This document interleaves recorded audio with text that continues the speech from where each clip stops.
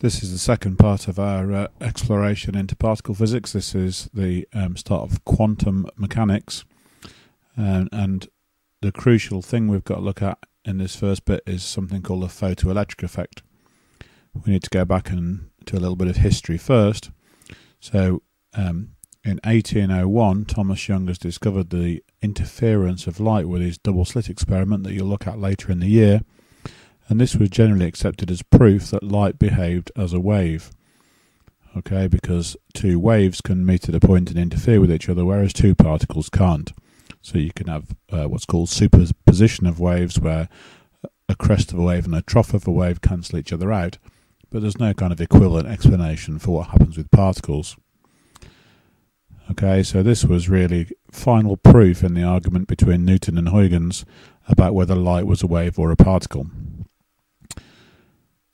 Okay, something this tells us about waves is that we know waves carry energy, and we know that the energy carried by a wave depends on the amplitude of the wave. So a large water wave might knock down a ship, a loud sound wave might damage your ears. You don't worry so much about the frequency or the pitch of the wave or the frequency of the wave. Okay, what you worry about is the amplitude. But then came the photoelectric effect. Okay, hopefully you've seen the demonstration of this. It's not a very exciting demonstration, but it is a very important one. So the basic principles of this go as follows. You have a metal plate, you charge it up with static electricity with negative charges, so we've got extra electrons on this plate. You put it on a gold leaf electroscope. So this is the gold leaf here. It stands up because we've got negative charges pushed down from the plate at the top down onto here. So these repel each other. The charges repel, so that tells you that it's charged. You shine a green light, for example, onto this plate and nothing happens. So you think, well, I know light is a wave and I know the energy in a wave depends on its amplitude. So what I need is a brighter green light. So you shine a brighter green light on it and still nothing happens. Okay, so this is the crucial part to understand, really, that the amplitude hasn't made any difference, and it doesn't matter how bright you make that green light, it'll never knock the electrons off the surface. Okay, so what this tells us is we can't explain the photoelectric effect with a wave model of light. And this was a fairly well-known experiment at the end of the 19th century.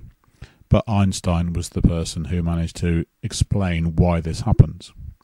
And his explanation went like this. He said, what's happening with this is individual photons, particles of light, are hitting those electrons. They don't have enough energy to knock them off. So what you need is some particles with more energy, and those particles are particles of light at a higher frequency.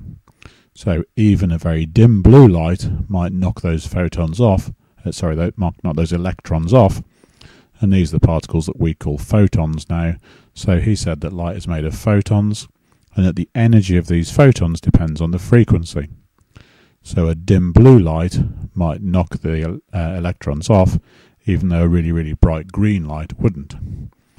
Okay, before you go and do any maths or anything else on the photoelectric effect, make sure you're clear about that principle, because really that's the underlying fundamental part that it's all about. Okay, just a few questions to make you see if you're clear on this. So a brighter blue light, what's that going to do? Well, a brighter light means more photons per second in a particle model. So more photons per second means you knock off more electrons per second, so you'll discharge the metal plate faster. We kind of already know this somewhere from right back down in key stage 3 almost. Gamma radiation, you know, is quite dangerous. Why is that? Well, there might be a lot less energy from the gamma source than there is from a light bulb, let's say, but the individual gamma rays, the gamma photons, have got much more energy than light photons. Why is that? Well, they've got a much higher frequency. Okay, and then finally, does this prove that light is made of particles? Well, not exactly, because light still does interference as well. Okay, so you can't explain those with the particle theory. So what we need is both theories. So this leads to the crucial idea, this idea of wave-particle duality.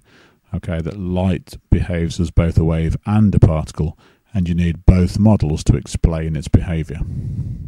Just to tidy this up with a little bit of maths, it turns out that the energy of a photon is this constant, the Planck constant h, times its frequency. Planck constant is 6.63 times 10 to the minus 34 joule seconds. Okay, and remember that despite the fact we're talking about the particle nature of light, we still need to remember the wave equation to work out what this frequency is. Okay, and that comes from the equation speed equals frequency times wavelength, where we've got the speed being the speed of light, 3 times 10 to the 8 meters per second.